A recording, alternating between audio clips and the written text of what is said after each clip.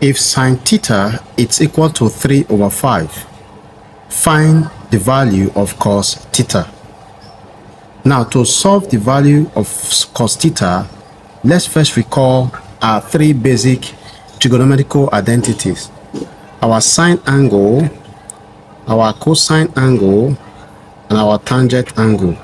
Sine angle represented with SO, which is opposites over hypotenuse.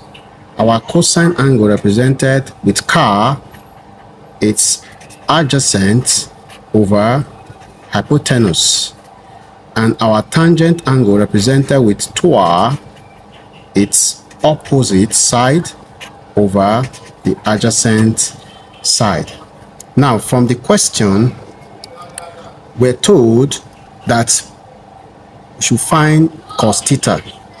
Now, let's represent this given value on a right angle triangle. So, we have a right angle triangle like this. This is angle 90 degrees, and let's say this is the angle given theta.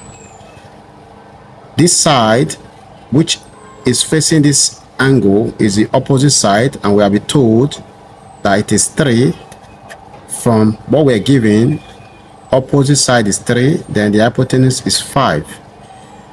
Then the side facing the right angle, which is the hypotenuse, is 5, but we do not know this side. Let's call it x. Now we're asked to find cos theta, and cos theta, represented as car, is adjacent. Now the value of the side representing the adjacent is x, because we do not know that yet. Then the hypotenuse has been given from the question is 5. So in order for us to determine the adjacent side, let's invoke Pythagoras into this problem for us to recover this side that is unknown. So let's say this is C, this is A, and this is B. From Pythagoras rule, the hypotenuse side, the square of the hypotenuse side, is equal to the sum of the squares of the two other sides, a squared plus b squared. Now, our C is 5 squared, our A is 3 squared, plus b, we said let's represent with x squared.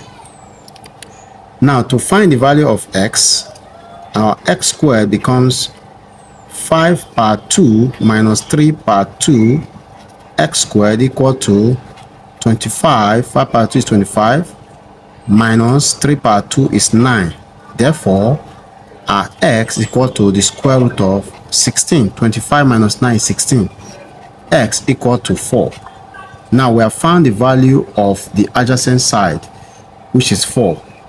So we cannot determine our cosine angle, cos theta. So our cos theta, which is defined as the adjacent over hypotenuse, is now equal to 4 over 5. So our cos theta is equal to 4 over 5. And that concludes the solution to the problem. Thank you so much.